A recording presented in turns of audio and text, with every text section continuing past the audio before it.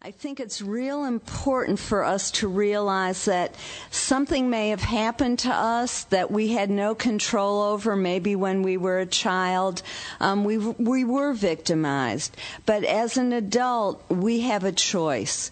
We can take control of our lives. We can take responsibility for our lives. And we can change our lives. Henry Ford said, if you think you can do a thing, or if you think you can't do it, then you're right. Okay, so what is in our mind truly does impact what we do. And 90% on average, the statistics, people who have researched this, say that 90% of our thoughts are negative. Wow. That's an incredible, mind-blowing statistic, and I'm going to repeat it. 90% of our thoughts are negative. How is that possible? They're tapes that play in the back of our head that we're not even aware of.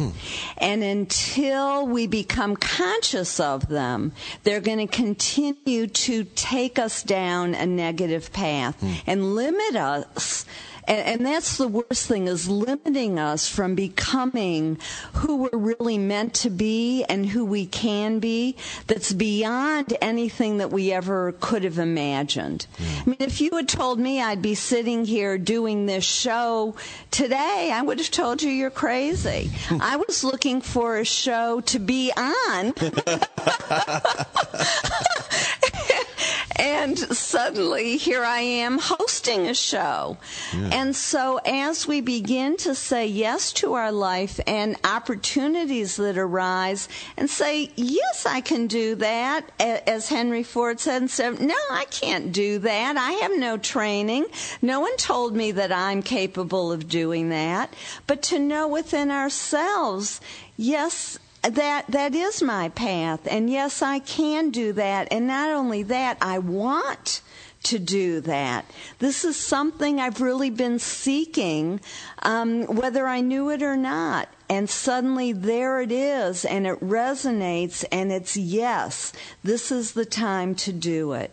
Now, I could have allowed myself to be flooded with worry. And what they say is that we spend 1 to 8 hours a day worrying. Now, if you do the math and you get 8 hours of sleep a night, and you're one of the people who worries 8 hours a day, that means 16 hours, half of your day you're worrying. Oh, my God. And that's a lot of us are doing that. That's on the extreme end. Some of us only worry an hour a day. But think about what you could be doing in that hour if you weren't worrying. And then some people say, well, it's the worry that prevents the bad things from happening. No, because in fact, only 8% of what we worry about actually happens.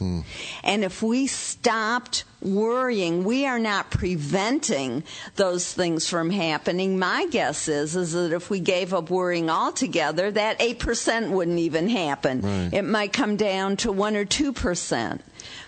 Because we're drawing in those negative experiences as we think negative thoughts, which is what worrying is.